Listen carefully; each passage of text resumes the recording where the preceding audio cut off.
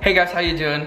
Today I'm gonna come at you with a story time video about how Ariana Grande bought me Starbucks. My story takes place around April of 2015. Ariana Grande was on tour at the moment, and I had already been to the show in Orlando, which was on March 26th. And my next stop was to the show in Tampa on July 16th. When I went to the show in March, I didn't buy meet and greet tickets, which I kind of wanted to, but I just decided not to. But then when she announced that she was coming back, in July, I was like, okay, I'm buying meet and greet tickets. If you're not really familiar with buying stuff offline, you're gonna have to use a credit card or whatever, and obviously I don't have a credit card.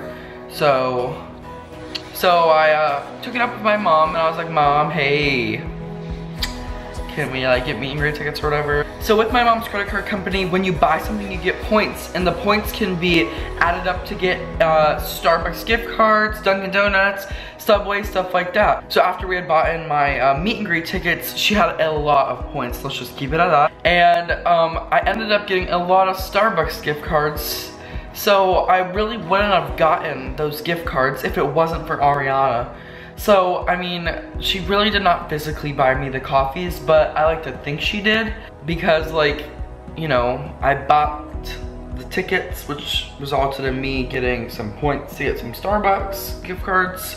So, I mean, it was a win-win situation either way, any way you look at it. It resulted in a lot of really good coffees, and I could really go for one right now. Starbucks.